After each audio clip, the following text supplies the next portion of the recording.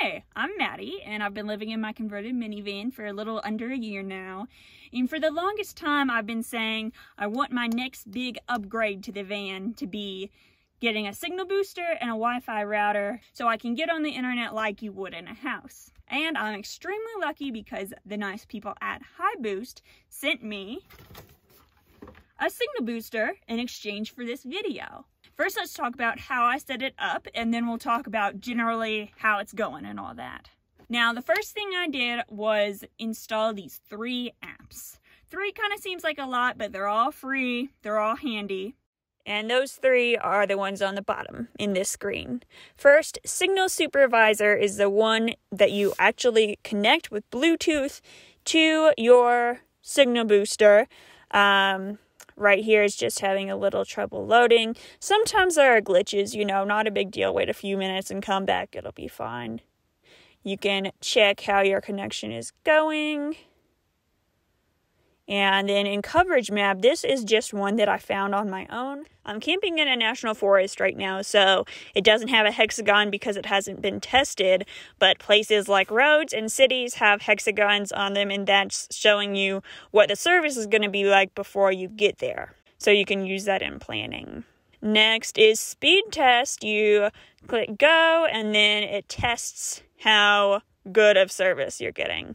This is especially useful when you're setting up where each piece of your signal booster kit is going, because, for example, maybe you need to move all the parts closer, maybe you need to get them on different planes, so to speak, like higher or lower than others, and this is the way you can tell what works best for you, so you know you had the best thing possible. And when the test is over, I click Test Again 2 or 3 times, just because sometimes the numbers will be really, really far apart, and then you need to go back and figure out what's going wrong, because that's not an accurate measure. And those are the 3 apps. And now step 2 was connecting the signal booster itself to the Signal Supervisor app. This is what the signal booster itself looks like. There is a whole bunch of wires, as you can see, so you can spread out everything how it needs to go. And then eventually I'm going to put these extra cords in like a rubber band or something, or tape them together to keep them a little neater, but I just set this up a few days ago. And this is what you connect to your phone through the Signal Supervisor app using Bluetooth. You put in the serial number, you know, put in a bunch of information, and then this guy's hooked up and you're ready to roll. I set up all the pieces so that I would get the most signal back here. This is where I hang out. You could set it up so that you get it mostly in the driver's seat, like how they did in this picture, which looks like a little more traditional setup. This is what the power supply looks like. It's a DC power supply. Luckily, when I got my electricity done, I have an outlet that's always on, like you'd have in a house. Most cars are just where there's an outlet where this fits, but the power is only supplied when the car is on. And either one you have is fine. I asked the company and they said the signal booster itself will charge up, so you don't need to worry about having power constantly on. Here's my indoor antenna, also called patch antenna. I point it towards my little sitting area in this little pocket next to my cup holders.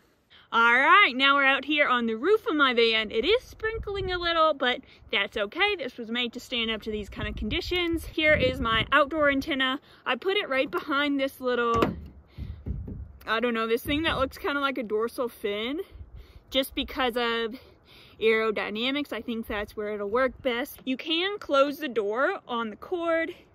It doesn't mind, so I put it right there next to my solar panel cords.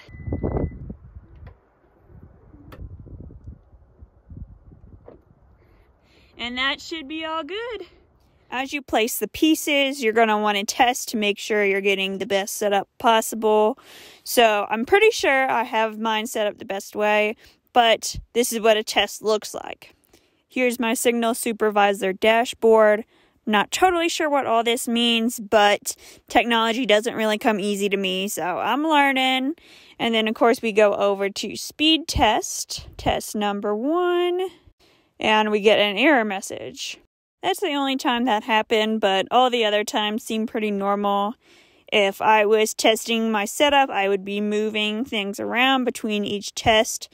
Right now, I'm just doing this over and over again to get a general idea, kind of a range of how well it is, since they're all slightly different numbers every time I'm testing it.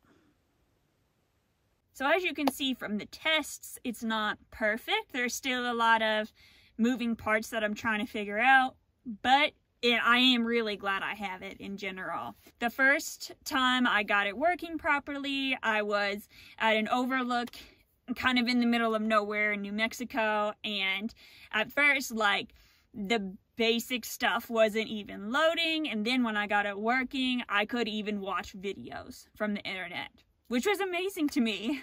Luckily, Hiboost does have tech support you can call and ask for help. What I've learned is basically just the classic unplug it, wait a few minutes, plug it back in, wait a few minutes, try again. They taught me just little tricks like that have really helped. So thank you to Hiboost. This is the one I chose. It's specifically designed for a car. Also, best news is that there is a 15% discount you get from just being my subscriber. The discount code is BEER. I got to choose that myself. I was thinking, like, if me and the people that watch my channel were in a secret club and we had a clubhouse, what would the secret password be? And I was like, BEER. It has to be BEER. But anyway, just use the discount code BEER and you get 15% off. I would definitely try this if I were you. If you're on the fence and you have the money, you have a little discount now, I would try it if I were you. The second piece to how I use the internet would be a Wi-Fi router, which I don't have specifically. I might get one later, but let me show you what I'm using for now. The name of the product is Sprint Drive, and it just plugs in underneath your steering wheel. I usually get Wi-Fi while the car's on. Rarely I get it when the car's off. It's designed for people commuting, not necessarily people living in their cars, but it is pretty helpful. Plus, they have alerts for if something's wrong with your car. If you remember back in September, I was having some issues, and this is one of the ways I found out about it, was through my Sprint Drive. There's also a map that shows you where your car is.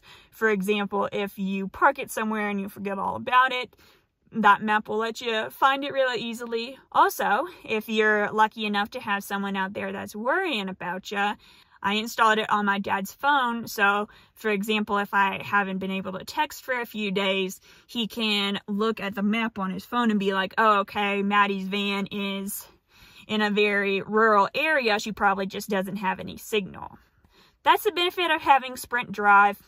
I'd say it's pretty good. It's not, I don't know if it's my long-term solution, but it's working pretty well right now. If you have any questions about Wi-Fi, signal, the signal booster I used from Hiboost, please let me know. Remember, code is BEER, and have a great rest of your day. Bye! Oh. Just download these 3 apps. And yeah, 3 kind of seems like a lot, but they're all did something different, and they were all useful, and they're all free.